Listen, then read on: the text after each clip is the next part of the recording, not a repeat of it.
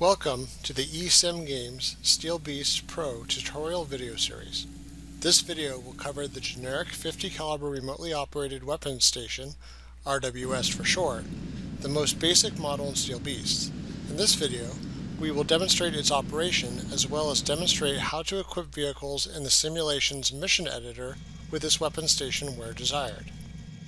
A remotely operated weapons station, RWS for short, is designed for use from within a protected enclosure, often with enhanced fire control systems.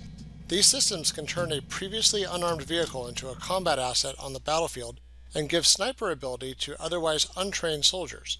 Additionally, they allow the occupants of the vehicle the potential for advanced surveillance capabilities in the form of image enhancement via magnification and thermal imaging. In Steel Beast Pro, the 50 caliber remote weapons station is a generic representation of a weapons station meant to represent the tactical effect of similar systems in Steel Beasts other than the models of specific systems already simulated. See our other videos for more information on these. The 50 caliber RWS in Steel Beast Pro is fully stabilized, has a laser rangefinder, utilizes a 50 caliber heavy machine gun with independently stabilized sights, meaning the sights will not move when the weapon is fired. No lead is applied, so you must apply your own adjustment based on range and target movement. As of 2020, these vehicles in Steel Beast Pro support the generic 50 caliber RWS. These models are the AMV XA360, the ASLAV Personnel Carrier, the Bushmaster, the Cougar 6x6 MRAP, the Eagle 4, the GTK Boxer Armored Personnel Carrier, the M113 G3 DK, the MAN Cat 1 family of vehicles, the MAN SX45 family of vehicles, the Piranha 3C. The vehicles listed here access the generic 50 caliber RWS in different ways, depending on whether the vehicle has a gunner station or only a commander station, as mentioned before. The keys used to control the 50 caliber RWS are the same used for controlling many of the other weapon stations in Steel Beast Pro. Here is a summary of the hotkeys.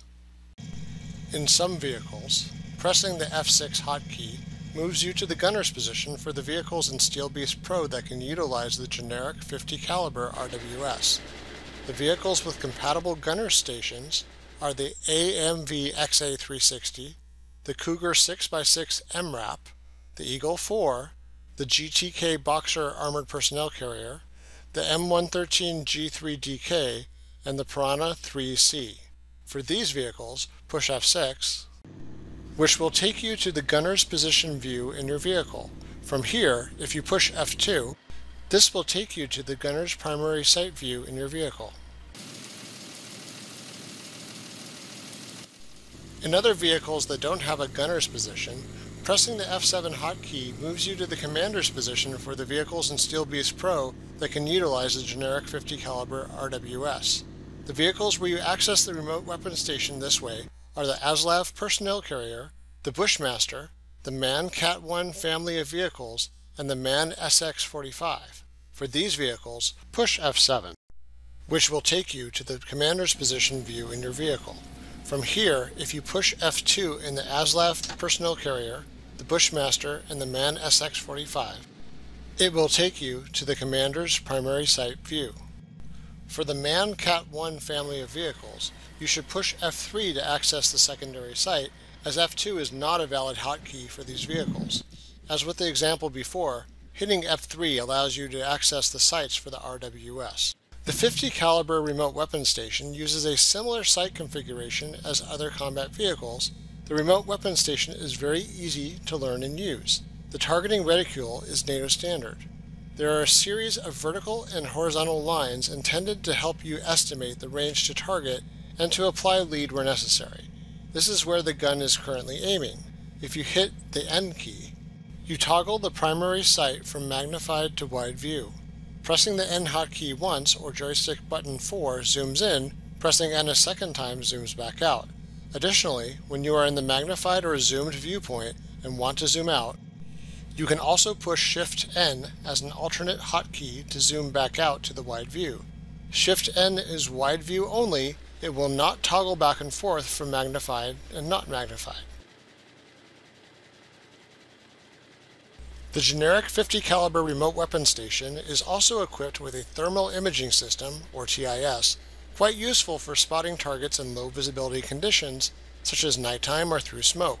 For instance, without TIS activated, you can barely make out the enemy vehicles in the distance, even when the view is magnified, when looking at an object obscured by smoke or low light conditions such as during the night, dusk, or early dawn. The numeric pad plus key activates the thermal imaging system. Note that the magnification or zoom setting for this system is separate from the initial viewfinder and requires separate magnification toggling as you see fit. With the TIS on, you can see significantly more in the environment and can easily acquire targets. Limitations to this include if it is raining or the target is so far out that it becomes difficult to discern the identity of the target. Here you see the thermal imaging system view magnified when you hit the N hotkey. The thermal imaging system in this view is showing light colors for objects signifying heat, like a vehicle or a person. This is known as white hot. If you hit the numeric keypad minus key, it switches to black hot, where hotter objects appear darker and cooler objects appear lighter. As you experiment with the settings, you will often find one is easier for target acquisition, while another might create less eye strain in low light conditions. The choice is yours with this option. When you are ready to fire, hit the spacebar hotkey or joystick button 1 to shoot at the target. Note that the limitations of 50 caliber ammo apply. This weapon is more suitable for light targets. Man-sized targets may be engaged up to 1500 meters, light vehicles up to 1800 meters. By light vehicles, we mean trucks and armored personnel carriers, vehicles that have little to no armor. You can see if your rounds are hitting the target based on the visible path of the red tracer rounds, as well as the effect on the target if you see rounds impacting. Use these visual cues to adjust your aim point. In this example, the targets were close, so no super elevation needed to be applied. One of the essential capabilities to use when firing the generic 50 caliber remote weapon station is the laser rangefinder, which allows the targeting system of the remote weapon station to apply proper elevation so that the impact point on the primary site is accurate for where the fired rounds will land.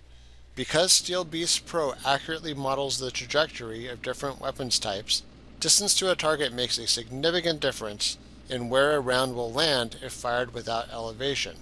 For example, when the target is engaged without ranging it in the sight using torque. Before firing, you should lay the primary sights on the target and then hit the control key or joystick button 2, which will range the target and allow the targeting system to account for elevation, as long as the target is within approximately 2,000 meters. Note that you won't see any visual indication, but that it is all happening in the background. If you use the laser very often during a short time, the laser will shut down to prevent overheating. Additionally, your tracers have a limited range, and beyond this point are no longer visible as an aid to correct fire. After you range the target, go ahead and hit the spacebar or joystick button 1 to fire. You will find that the impact point is much improved, and so will your target. Using the rangefinder effectively is the key to hitting what you shoot at with the generic 50 caliber remote weapon station. Because there is no lead added by any targeting computer, you need to add any lead for moving targets by moving your sight ahead of the target, shooting where you estimate the target will be. At close ranges, that might mean adding a significant amount of lead to hit a quickly moving target. At longer ranges, the distance means a longer travel time for your rounds, which makes leading a target a little more difficult. Use the tracers in reference to the lines on the target reticule to determine how far ahead to aim in order to hit a target that is in motion, and pay attention to changes in the target speed in order to continue hitting the target. Visual impacts of rounds hitting the ground or the target will also aid your efforts in successfully leading a moving target.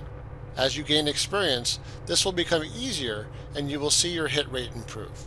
To assign the 50 caliber remote weapon station to a unit, right-click an eligible unit, select Options, then select Optional Weapon, and pick 50 caliber remote weapon station from the listed weapon stations.